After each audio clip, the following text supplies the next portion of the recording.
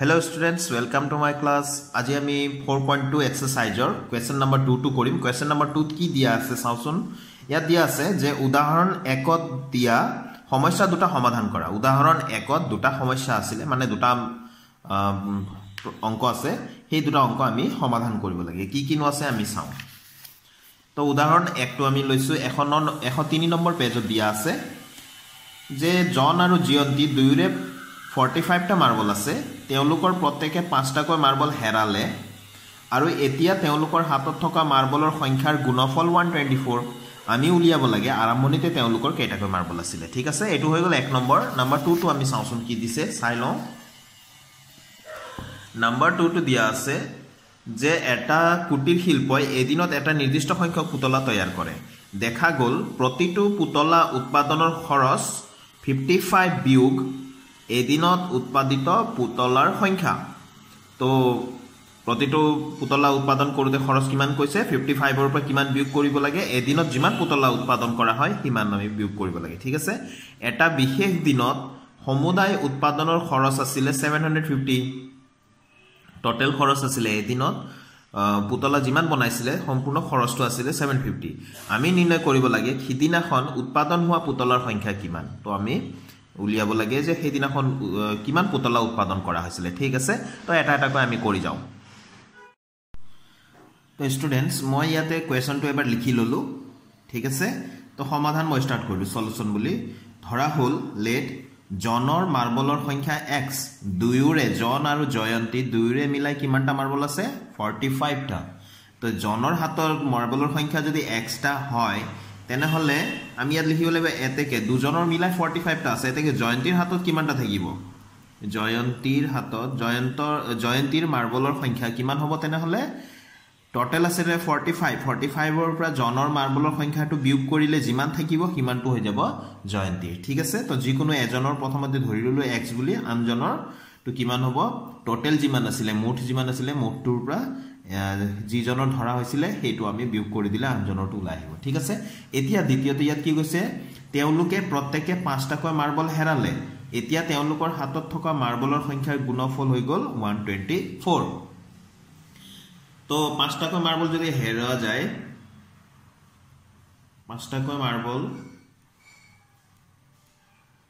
হেৰালে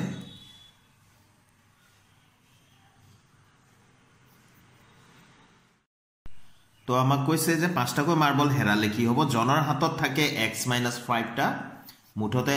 জনৰ প্ৰথমতে আছিল x টা হেৰালে মানে মাইনাস তো x - 5 হ'ব জয়ন্তীৰ হাতত কিমানটা থাকিব তেনহলে 45 - x আছে প্ৰথমতে 5 টা হেৰাল মানে -5 কৰিব লাগিব তো এইটো ধ্ৰুবক সংখ্যা এই ধ্ৰুবক সংখ্যা আমি প্লাস মাইনাস কৰিব পাৰো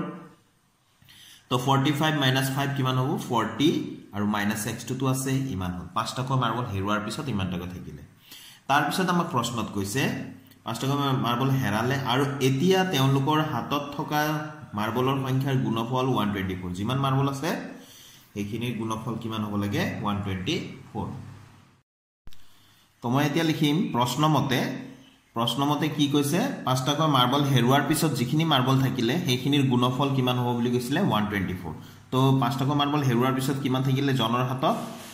x - 5 আৰু জয়ন্তীৰ হাতত কিমান থাকিলে 40 - x এই দুটা পূৰণ কৰিলে কিমান হ'ব বুলি কৈছে 124 ঠিক আছে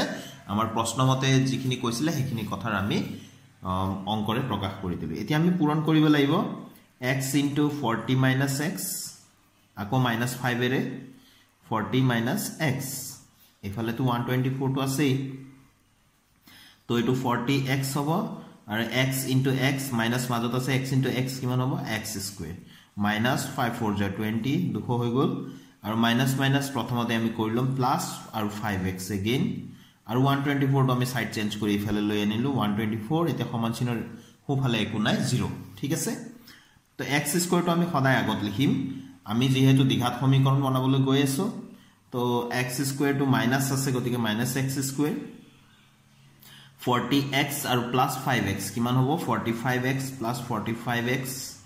ঠিক আছে আৰু ইফালে -200 আৰু -124 প্লাস কৰি দুইটাই মাইনাস চিহ্নত আছে গতিকে প্লাস হ'ব নহয় জানো কিন্তু চিহ্নটো মাইনাস হ'ব -200 -124 আগত 200 টকা ধাৰ আকৌ 124 টকা ধাৰ তো মুঠতে ধাৰ কিমান হৈ গল 324 হয়নে তো এটো হৈ গল তো আমি দ্বিঘাত সমীকৰণ বা এনেকা যিকোনো সমীকৰণত এফালে যদি শূন্য আছে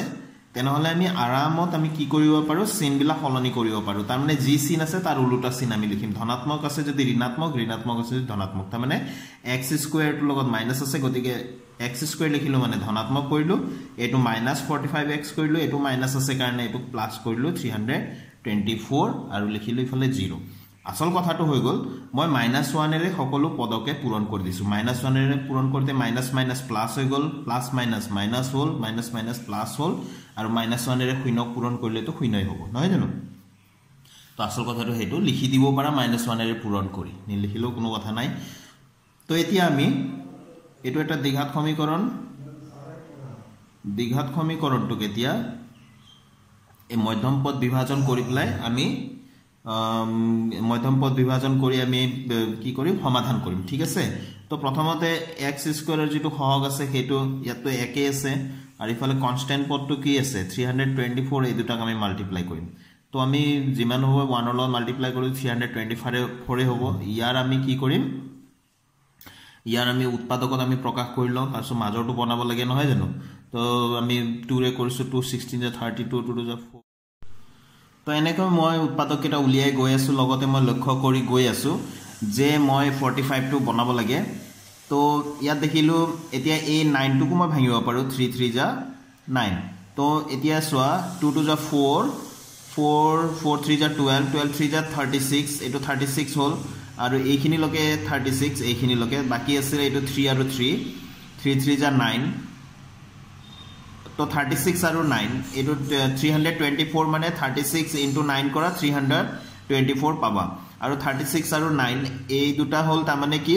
324 ৰ উৎপাদক দুটা এই দুটাক আমি যোগ কৰি পেলাই আমি 45 টো বনাব পাৰো ঠিক আছে তো আমি লিখিম x স্কয়াৰ মাইনাস এইফালে লিখিম আমি 36 plus 9 into x plus 324 equal to 0 ঠিক আছে তো এতিয়া x স্কয়াৰ minus 36x এটো মাইনাস আছে কাৰণে ভিতৰৰ চিন সলনি হ'ব 9x plus 324 equal to 0 এতিয়া এই দুটাৰ পৰা আমাৰ কি কমন আহে x টো কমন আহিব x minus 36 minus এই দুটাৰ পৰা কিমান কমন আহিব এটো 9 কমন আহিব আৰু ইয়াতে x আছে আৰু এটো প্লাস 2 ৰ পৰা মাইনাস কমন গল যেহেতু প্লাস 2 কি হৈ যাব মাইনাস হ'ব ব্ৰ্যাকেটৰ বাহিৰত মাইনাস থাকিলে চিনটো আমাৰ যেটো আছে তাক আমি মাইনাস কৰিব লাগিব প্লাস থাকিলে মাইনাস কৰিম মাইনাস থাকিলে প্লাস কৰিম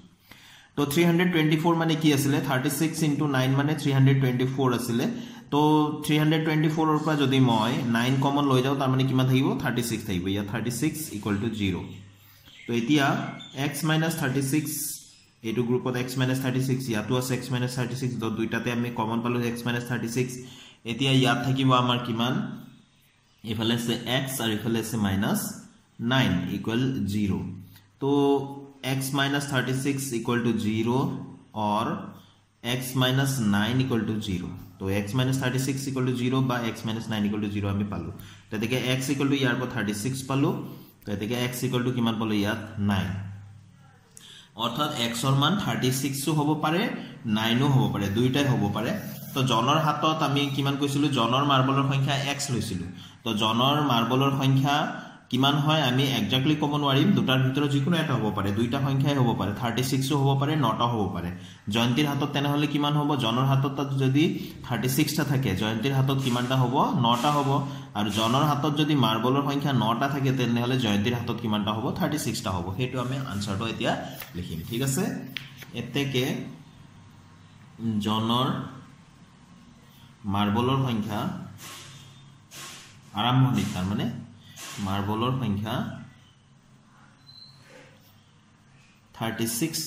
টা বা 9টা এই দুটাৰ ভিতৰত যিকোনো এটা হ'ব পাৰে তো এতেকে জনৰ হাতত মাৰ্বলৰ সংখ্যা যদি 36 টা বা 9টা থাকে এতেকে জিয়ন্তীৰ হাতত কিমান হ'ব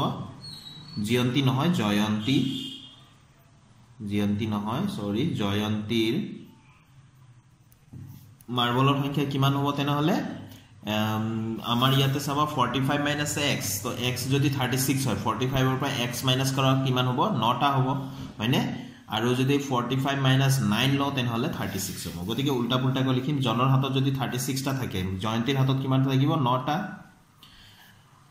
আৰু জনৰ হাতত যদি মাৰ্বলৰ সংখ্যা 9 টা থাকে তেনেহলে জয়ন্তীৰ হাতত কিমান টা থাকিব 36 টা ঠিক আছে এইটো হৈ গল আমাৰ উলিয়াব লগা আনসাৰ ঠিক আছে এতিয়া আমি 2 নম্বৰটো লৈছো এটা কুটিৰ শিল্পই এদিনত এটা নিৰ্দিষ্ট সংখ্যক পুতলা তৈয়াৰ কৰে দেখা গল যে প্ৰতিটো পুতলাৰ উৎপাদনৰ খৰচ টকাত 55 বিয়োগ এদিনত উৎপাদিত পুতলাৰ সংখ্যা এটা বিশেষ দিনত সমুদায় উৎপাদনৰ খৰচ আছিল 750 আমি নিৰ্ণয় কৰিব লাগে হিদিনাখন উৎপাদন হোৱা পুতলাৰ সংখ্যা কিমানটা আছিল ঠিক আছে ঠিক আমি এতিয়া ধৰি ললো হেদিনাখন উৎপাদন হোৱা পুতলাৰ সংখ্যা x টা তো প্ৰতিটো পুতলাৰ উৎপাদনৰ খৰচ কিমান হ'ব এতেকে প্ৰতিটো পুতলাৰ উৎপাদনৰ খৰচ হ'ব 55 বিয়োগ কিমান বুলি কৈছিলে 55 বিয়োগ এদিনত উৎপাদিত পুতলাৰ সংখ্যা তো 55 বিয়োগ এদিনত উৎপাদন কিমান হৈছিলে এক্সটা বুলি কৈছিল 55 বিয়োগ এক্সটা ঠিক আছে এইটো হল আমাৰ টকা তো এটা বিশেষ দিনত সমুদায় উৎপাদনৰ খৰচ আছিল 750 ঠিক আছে তো আমি প্ৰশ্নমতে এতিয়া লিখিম যে প্ৰশ্নমতে টোটাল খৰচ সমুদায় উৎপাদনৰ খৰচ মানে হৈ গল টোটাল খৰচ 750 টোটাল খৰচ কিমান হ'ব এটা পুতলাত খৰচ আছিল 55 মাইনাস x টকা তো আমি কেইটা পুতলা উৎপাদন কৰিছো x টা তো x into 55 minus x equal to কিমান দিয়া আছে 750 ভালকৈ মন কৰিব লাগিব ইয়াতে প্ৰশ্ন এনেকুৱা সমস্যামূলক অংকবিলাক আমি বাৰে বাৰে পঢ়িব লাগে বাৰে বাৰে পঢ়ি আমি বুজিব লাগে বুজি লৈ পেলাই আমি কৰিব লাগে তো সেই দিনাখন উৎপাদন হোৱা পুতলাৰ সংখ্যা আমি এক্সট্ৰা ধৰিছিলো আমাক প্ৰশ্নত কৈছে যে প্ৰতিটো পুতলাৰ উৎপাদনৰ খৰচ কিমান হ'ব প্ৰতিটো উৎপাদনৰ খৰচ বুলি কৈছিল আমাক 55 বিয়োগ এদিনত উৎপাদিত পুতলাৰ সংখ্যা তো প্ৰতিটো পুতলাৰ উৎপাদনৰ খৰচ হ'ব 55 বিয়োগ এদিনত কিমান উৎপাদন কৰিছিল এক্সট্ৰা x এখিনি হল টকা এটো খৰচ বুলি কৈছে ন টকা তো আকৌ প্ৰশ্নত কৈছে যে সেই বিশেষ দিনটোত সমুদায় মানে টোটাল খৰচ আছিল 750 টোটাল খৰচ মানে এটা আমি অংকৰে আমি ধৰি লৈছো এটা পুতলাৰ খৰচ যদি 5 টকা হয় এটা পুতলাৰ খৰচ বনাওতে যদি 5 টকা হয় আমি 10 টা পুতলাৰ খৰচ কিমান হ'ব নিশ্চয় আমি এইটো কৰিম নহয় জানো 10 * 5 কৰিম তো ইয়াতো হেইটোই কৰিছো আমি 10 টা পুতলা আমি ইটো কব নোৱাৰো কেটা পুতলা গতিকে ইয়াত x টা বুলি কৈছো x এৰে কি কৰিম এটা পুতলাত কিমান খৰচ হৈছে হেইটোৰে আমি পূৰণ কৰিম তো আমাৰ টোটাল খৰচ ওলাব যেটো দিয়া আছে 750 ঠিক আছে নিশ্চয় বুজি পাইছে এতিয়া তো এটো আমি পূৰণ কৰিম x * 55 তো 55x minus x into x square equal to 750 এফালে আছে তো আমি minus x square তো আমি আগতে লিখিব লাগে আৰু plus 55x আমি পিছফালে লিখিলো আৰু 750 সাইড চেঞ্জ কৰি লৈ আহিলো তো minus 750 হল এফালে একো নাই 0 হল তো আগৰ নিচিনা আমি মাইনাস কেটা আমি চিন কেটা আমি হলনি কৰি দিম তাৰমানে -1 এৰে সকলোকে আমি পূৰণ কৰি দিম ঠিক আছে তো x square minus 55x এটো হৈ যাব plus 750 equal to আমাৰ 0 লগতো -1 পূৰণ কৰিলে 0 হ'ব ঠিক আছে এতিয়া আমি এই মধ্যম পদটো উৎপাদক বিশ্লেষণ পদ্ধতিৰে এইটো দ্বিঘাত সমীকৰণটো আমি সমাধান কৰিম তো 55x আছে তো এতিয়া মধ্যম পদটো বনাবলৈ হলে আমি কি কৰিব লাগিব x স্কয়াৰ লগত যেটো সহগ আছে একে আছে আৰু কনস্ট্যান্ট ধ্ৰুবক পদটো আমি পূৰণ কৰিব লাগে তো 750 * a গুণ তো 750 হ'ব তো ইয়াক আমি উৎপাদকত আমি ভাঙিব চেষ্টা কৰো মৌলিক উৎপাদকত তো প্ৰথমতে আমি যেহেতু 0 আছে আমি 5 এৰে স্টাৰ্ট কৰো 5 1 5 5 5 25 আৰু 0 হল আমি লক্ষ্য কৰি থাকিম 55 টো আমি একেটা যোগ বিয়োগ কৰি বনাব লাগে তো 5 3 15 এটো হৈ গল 30 এতিয়া আমাৰ এটো 5 5 গুণ 25 হয়নে আৰু ইফালে 30 আছে এই দুটা যোগ কৰিলে আমি 55 পাও নে তো পাও গতিকে তাৰ মানে 25 5 5 25 into 30 এই দুটা পূৰণ কৰিলে 750 পাও আৰু এই দুটা যোগ কৰিলেও আমি কিমান পাও 55 মাজৰ পদটো আমি পাও তো আমি এই দুটা আমি ব্যৱহাৰ কৰিম এতিয়া x স্কয়াৰ মাইনাস এনেকৈ আমি বিচাৰিব লাগে নহলে আৰু ভাঙিব পাৰি 30 টোক আৰু ভাঙি গৈ থাকিব পাৰি তো যদি আমাৰ হৈ গল চাই থাকিব লক্ষ্য কৰি থাকিব লাগে যে মাজৰ পদটো আমাৰ বনি আছে নে নাই যোগ বিয়োগ কৰাৰ ফলত তো আমি যোগ বিয়োগ কৰি আমি গম পাই গলো যে এটো হ'ব তো 30 প্লাস 25 হলে 55 হয় আৰু মাজত এটো x আছে পিছফালে x টো দিলু প্লাস 750 ইকুয়াল 0 ঠিক আছে তো এতিয়া এটো হ'ব x square minus 30x minus 25x minus দি আমাৰ পূৰণ কৰি আছো তো ভিতৰৰ চিনলা হলনি হ'ব এটো প্লাস 750 ইকুয়াল 0 ঠিক আছে এই দুটাত আমাৰ কি কমন আহিব নিশ্চয় অনলি x আহিব আৰু ইয়াতে x minus 30 হ'ব আৰু ইয়াতে আমি 25 কমন লব পাৰো কাৰণ 750 মানে 25 into 30 দুটা নহয় জানো তো 750 এর ভিতর 25 ও আছে 30 ও আছে তো আমি ইয়াতো 25 আছে তার মানে এই 750 এর ভিতরও 25 আছে 25 কমন ললো ইয়াতে x ব্ৰ্যাকেটৰ বাহিৰত চিনটো মাইনাস আছে গতিকে এটো আমি চিন হলাই লিখিব লাগিব তো ইয়াতে কিমান থাকিব 30 থাকিব ইকুয়াল 0 তো এইটো গ্ৰুপ আৰু এইটো গ্ৰুপত মিল হৈছে এতিয়া এইটো কমন লব পাৰো মিলটো x minus 30 কমন এফালে x থাকিলে এফালে minus 25 থাকিলে ইকুয়াল 0 তো আমি x minus 30 equal to 0 বা or x minus 25 equal to 0 ঠিক আছে তো therefore x equal to 30 ইয়াতো আমি কব পারে x equal to 25 তো এটা আমাৰ কি হ'ব পাৰে আমি x টো কিহৰ কাৰণে ধৰিছিলো সেই দিনাখন উৎপাদন হোৱা পুতলাৰ সংখ্যা x ধৰিছিলো তো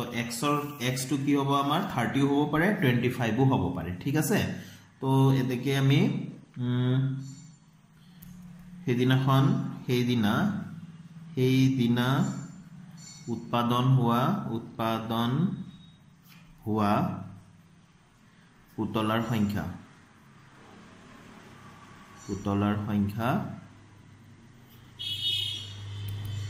30 টা বা 25 টা ঠিক আছে এই দুটা হল আমাৰ আনসাৰ